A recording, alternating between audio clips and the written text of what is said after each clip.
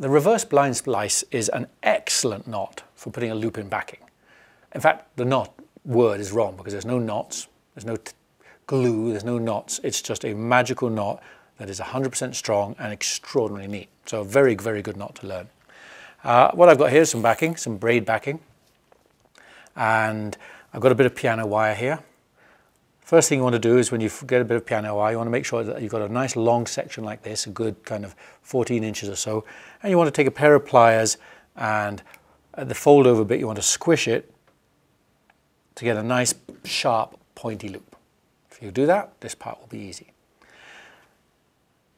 About 6 inches or so from the end, you are going to insert, you're basically going to insert that wire into the backing and feed it along the backing. You kind of just start it off like that and then you just feed it.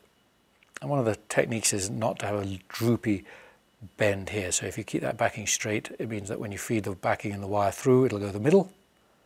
And you feed it up a good 1.5 to 2 inches like this, just going in and feeding along.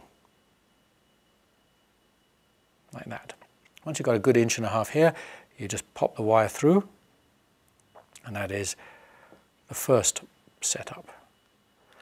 Now you pull out enough wire to get your reel through. So you pull out the wire here and then you take that wire loop and you put your reel through the wire loop and you then pull the wire loop back through the backing like this, all the way through the piano wire through.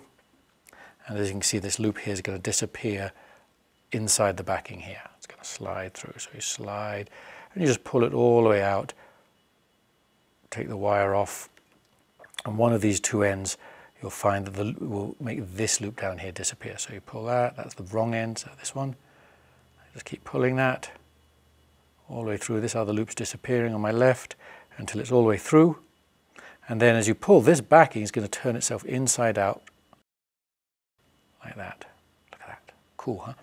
So that's the backing, it's got through itself. Now you've got a very large loop on this end. This loop's obviously too large. You want the loop about the size of the reel. So you take the non-tag end and just pull that, and that just adjusts this loop until you get to the size you want. As I said, it wants to be about the size of a reel, big enough you can get a reel into that. So that looks like about the right size to me. Once you've got the reel tested and the loop the right size for that reel, now comes the locking part.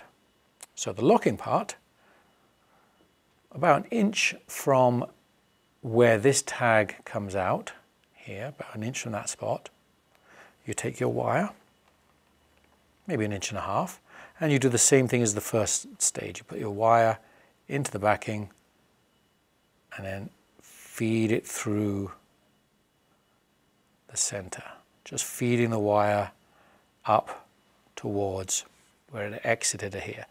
It doesn't have to touch, you can just get up there 1 inch. A good inch is plenty. And in fact, I'm deliberately not going to have it here, you can see why. You'll pop this out,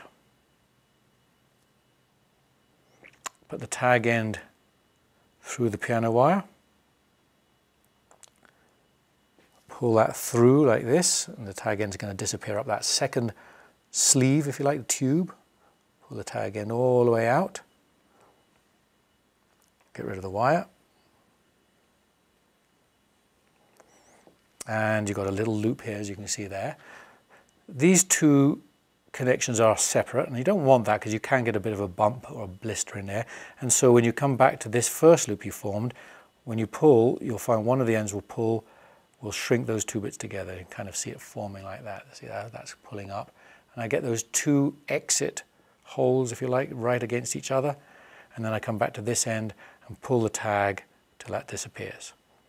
And then smooth everything out, going to either side of the two exit wounds, if you get that.